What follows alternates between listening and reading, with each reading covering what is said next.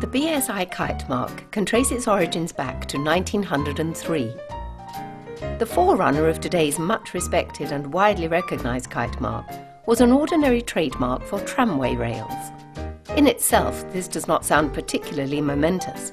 However, standardisation of tramway rails helped to reduce the number of rail sizes from 75 to only 5, and in the process was estimated to have saved the industry the huge sum of £1 million.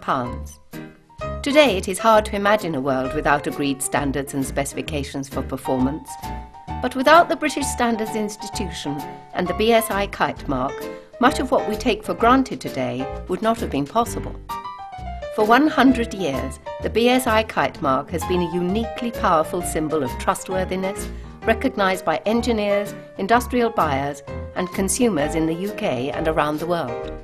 The Kitemark has become synonymous with quality and become interlinked with the economic successes of the last 100 years. The origins of BSI can be traced back to 1901. Central to the development of standards in the UK, and subsequently BSI and the Kitemark, was one Sir John Wolfe Barry. Sir John was convinced of the need for standards in iron and steel production, and in 1901 set up a standardisation committee at the British Iron and Steel Association, with the aim of agreeing standards for iron and steel sections. The first British standard for steel sections was published in 1903 and remained virtually unaltered for 20 years. Having established the need for standardisation at the turn of the century, progress was steady up to the First World War.